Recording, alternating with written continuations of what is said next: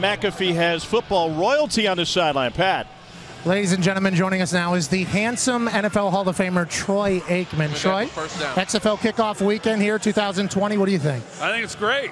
It's exciting to have football here, and after the NFL season. I watched some of the games last night.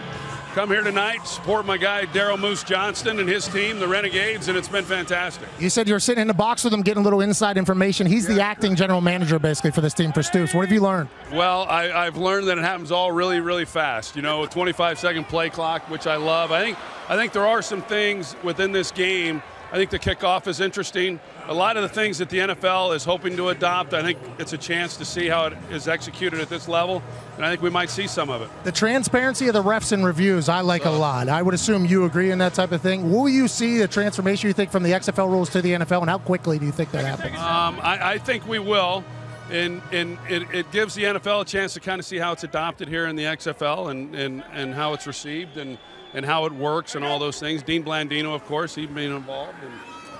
Heads up, Troy. Jeez, Troy. Get out of the way, Troy. You're going to get me killed over here, aren't you? Troy's like 120 pounds right now. He looks incredible. Last question before we let you go.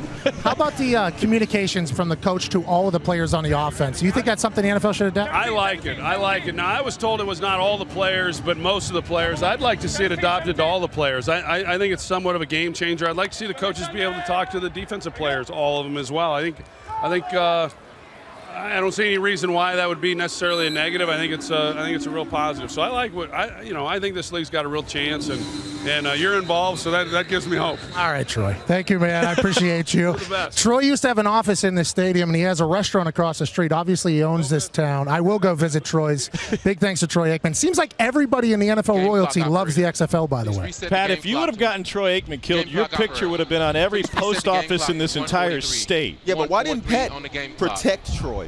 Pat took off running. Troy didn't even know what was going on, and Pat took off. Hey, you hear those shots, you got to run, Joey, okay?